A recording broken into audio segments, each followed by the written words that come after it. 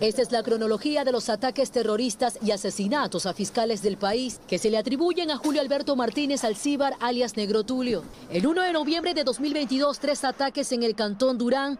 A las 14:46, una policía herida en el circuito El Arbolito. A las 15:52, 2 policías asesinados.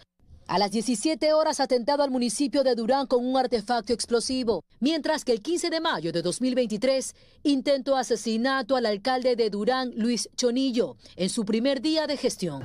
Aquella vez, 2 policías fueron asesinados. Al siguiente mes de ese mismo año, asesinato al fiscal Ángel Palacios. Luego, el 17 de enero de 2024, asesinato al fiscal César Suárez. Todos estos actos terroristas están plenamente realizadas las pericias. Alias Negro Tulio sería el que lidera en el sector de Durán a esta facción terrorista de los Chone Killers. El objetivo de alto valor para la Policía de Ecuador, alias Negro Tulio, que confirma la Policía Nacional, al menos se sometió a 3 cirugías plásticas para evadir a las autoridades. Llegó al país junto a su esposa Alexandra Germania Estrada Aquino la tarde del sábado, resguardado por la policía panameña. Su fisionomía lo había cambiado con anterioridad. Entonces es importante que bajo pericias y trabajos investigativos se logró determinar el paradero. La localización de los capturados se realizó en una residencia ubicada en el corregimiento de Juan Díaz, Costa Sur. En Panamá, las autoridades panameñas y la Interpol de Ecuador cooperaron para emitir la orden de alerta azul